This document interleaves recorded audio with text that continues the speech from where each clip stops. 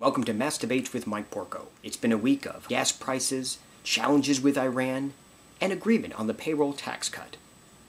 Christie vetoes a same-sex marriage bill in New Jersey. We would like to know what average people from New Jersey think about this measure. Right now, there's all type of fights breaking out. I don't know who's on whose side. I do have that secret, and I'm blowing it wide open. Your boyfriend's gonna love to see this. I don't give a Home. You sure this is what you want to do? Yeah, bro. Love you, bro. Me too, man. I could not believe my eyes.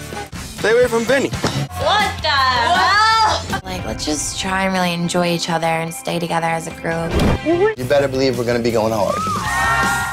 News hasn't changed much since the 80s. It's still about the Iran contraceptives. Iran stops oil sales to British and French firms. This is a retaliatory measure against Europe due to EU sanctions.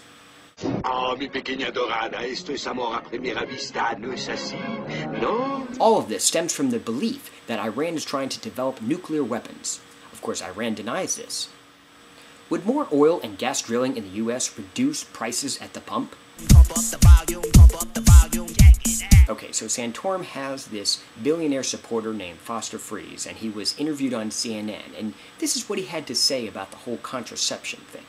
So, back in my days, they used bare aspirin for contraceptives. The gals put it between their knees, and it wasn't that costly. Would Tylenol and Advil work the same?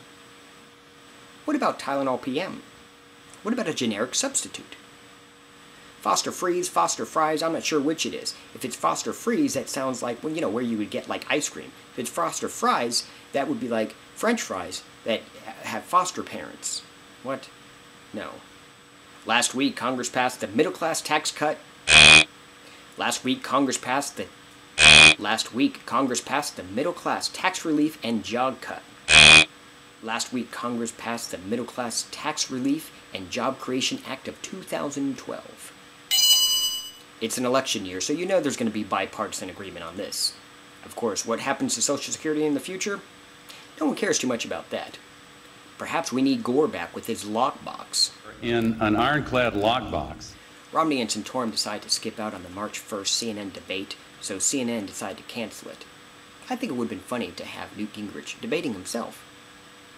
Is Obama's campaign manager in trouble because he tweeted a chimichanga joke? Is a deep-fried burrito culturally insensitive? What if he used the word chalupa? Should we stop funding Egypt?